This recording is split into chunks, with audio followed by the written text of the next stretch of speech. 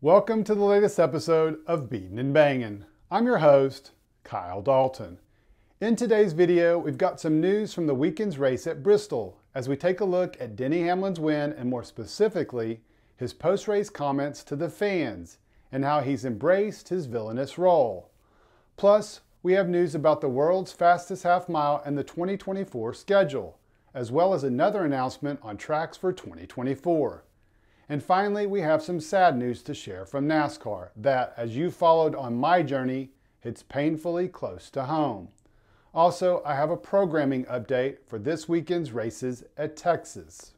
Let's start with the news on the 2024 schedule. I wrote about this a few weeks ago, but failed to mention it in a video. But the Chicago Street Race is back. The race's official Twitter page announced it on September 5th, that it was inviting fans to sign up for the waitlist to be the first to know when tickets became available. I was there back in July and think this is a good move to race through the streets of the Windy City.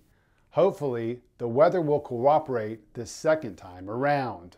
While there hasn't been any more news on next year's schedule since the Chicago tweet, that changed over the last few days when NASCAR made an announcement on a couple of short tracks returning to the 2024 schedule. Yesterday, NASCAR announced that the Clash at the Coliseum will be returning to LA. I think that's a good move, A, because it's an exhibition, and B, with Fontana off the schedule for the foreseeable future, there needs to be a race in Southern California. This covers that, and I've found that race over the last couple of years to be very entertaining. The other short track schedule change announced over the weekend at Bristol is Bristol. It's getting rid of the dirt. I know this has been a controversial subject since SMI announced the dirt race several years ago, but I think this is the wrong move. Here's why. I think we need a dirt race on the schedule. So, if we're taking the dirt off at Bristol, I'm hoping that the new schedule, which many think will be released in the next week or two, will include a dirt race at hopefully a purpose-built dirt track. I know many fans were opposed to Thunder Valley being covered in dirt, but I applauded SMI for at least trying it and thinking outside of the box. I personally think it produced an entertaining racing product that, most importantly, brought in new eyeballs. That's the way you grow the sport, is by bringing in new fans. I think the Bristol Dirt, just like the Clash in Chicago, is an opportunity for new race fans to get excited about seeing the Cup Series drivers tested in a completely different environment than they're accustomed to. And that's good for the overall racing product. We'll see if NASCAR delivers with a dirt race somewhere else on the schedule. Moving on, let's go back to Saturday night's race on the concrete. Denny Hamlin was one of the 3 Joe Gibbs racing cars to lead a lot of laps. Christopher Bell led the most at 187 laps. Ty Gibbs ran out front for 102, and the number 11 led for 142, including the most important lap. After the race, Hamlin was interviewed by NBC's Marty Snyder. Before and during the interview, the Bristol fans showered the driver with boos. Snyder even asked Hamlin specifically about it. Take a listen. So are these fans motivation for you? There's a lot of boos out there.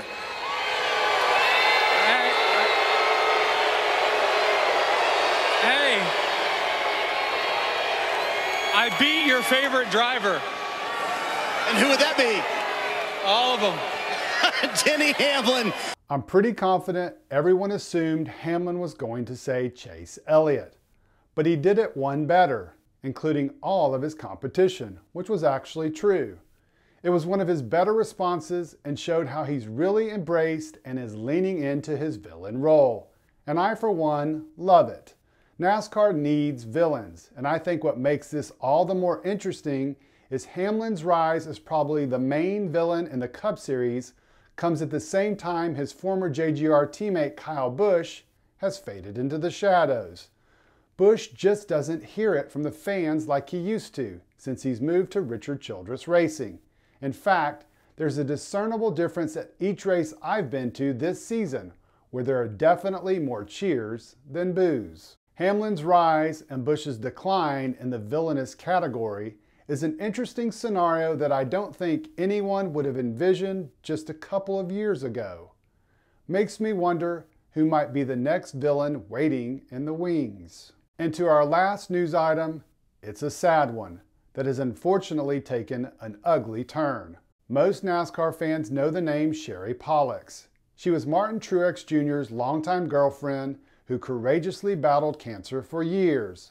The two partnered up to tackle this terrible disease through the Martin Truex Jr. Foundation, whose mission is to raise awareness, boost advocacy, and raise funds for underfunded childhood and ovarian cancer initiatives. Unfortunately, the 44-year-old lost her fight over the weekend. Truex put out a statement talking about Sherry's passion for making a difference in the lives of others. She did in a massive way. Reading the news this weekend obviously hit close to home, as my family deals with my mom's own personal fight with cancer. In our case, there will be no cure, and we accept that. But for so many others who are battling this terrible disease, there is hope. Research and treatments have dramatically improved over the last several decades, and people like Sherry and Martin have made a huge difference in the fight. Thanks to both of them, and rest in peace, Sherry. Job well done. Oh yeah, and F cancer. That should be the end of the story, and that's why I initially planned on ending my story on the subject. But then, Danica Patrick jumped into the mix. The former NASCAR driver who last raced in the 2018 Daytona 500 and has only maintained her presence in the sport by serving as a guest analyst for several races during Fox's broadcast portion of the schedule the last 2 seasons, responded to Truex's statement on Instagram in an unexpected way, calling the Joe Gibbs Racing driver's remarks cold and insensitive. I avoid negativity on social at almost all cost, but this is the most insensitive, disconnected statement from a guy that I have never liked, and obviously for good reason. I don't care what happened between them, but this is as cold as it gets.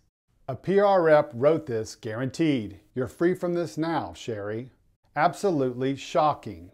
There's no other way to describe her remarks. Patrick would have done herself a huge favor if she ended with her first sentence about avoiding negativity at all cost. But she didn't, and then proceeded to slam Truex, including admitting that she never liked the guy.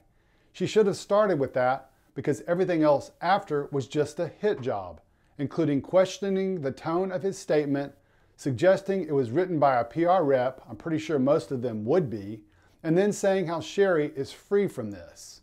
I get it. Maybe Patrick has information that we aren't privy to. Okay, that's fine. But if that's the case, then take it up behind closed doors and address it with him or his PR person, but at least show some common decency and respect and give it some time. Maybe a week or 2, any time but within hours of Pollex's death. I wish I didn't even have to address this, but it's news, and as I mentioned, I'm a little sensitive to people and their loved ones dealing with cancer. And finally, a bit of programming news. This week, I'll be up at Texas Motor Speedway for the Xfinity and Cup Series races. I'll be interviewing drivers and watching the races. And the plan is to put out as many shorts as possible on the channel. I know I've done it a few times in the past, but this will include driver interviews and any other things that I find interesting and want to share with you. Just wanted to give everyone a heads up so you'll be on the lookout for what I'm hoping to be some interesting content this weekend. As for the rest of the video, I'm curious to hear what you think about the 2024 schedule. Are you happy to have the Clash, 2 Bristol concrete races, and Chicago back? And what do you think about Denny Hamlin playing the role as villain? Do you think he's a good villain? Do you miss Kyle Busch in that same role? Thanks as always for checking out the latest video, and hope you have a great rest of your day.